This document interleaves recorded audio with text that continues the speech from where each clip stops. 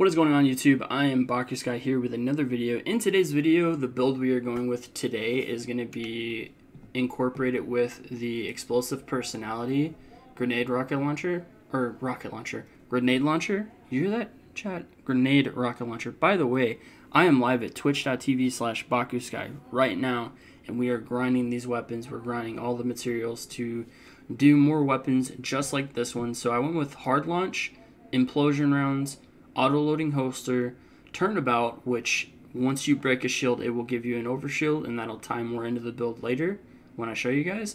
And land take. Final blows with this build will grant me increased resilience and damage resistance from combatants, making me more survivable.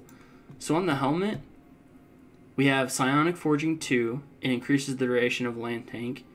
Reactive Pulse, so I gain a powerful overshield while performing a finisher. If I'm charged with light and I get attacked, it will emit a burst of damaging arc energy. Hands-on, gain bonus super energy on melee kills. The gauntlets are basically pretty basic. I got elemental charge with some champion mods. That's pretty basic, right?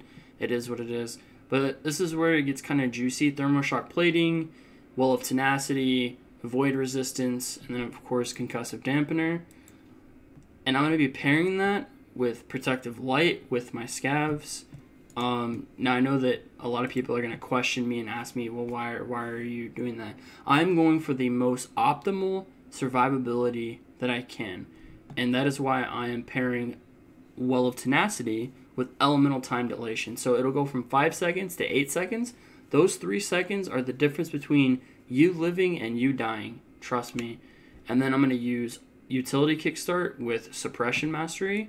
When we get into the subclass, I'm running Healing Rift. Glide doesn't really matter. I usually run Strafe, to be honest. Suppression Nade, Child of the Old Gods, and Feed the Void. Child of the Old Gods, when I'm running a Healing Rift, will grant me grenade and melee energy when it is siphoning, doing that Void Siphon ability. So, I'm also rocking Echo of Reprisal. Final blows while I'm surrounded will grant me super energy. Echo of Leeching, melee final blows start health regeneration for me and nearby allies. Echo of Obscurity, finisher final blows grant invisibility. So while I'm getting that overshield, I'm also going invisible. An Echo of Undermining. My void grenades weaken targets.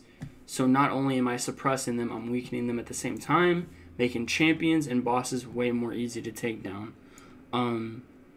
I'm pretty excited about this build. I just made it literally on stream, and I'm about to test it out now. Like I said, if you want to come hang out, twitch.tv/BacchusGuy, and I will see you guys in the next one.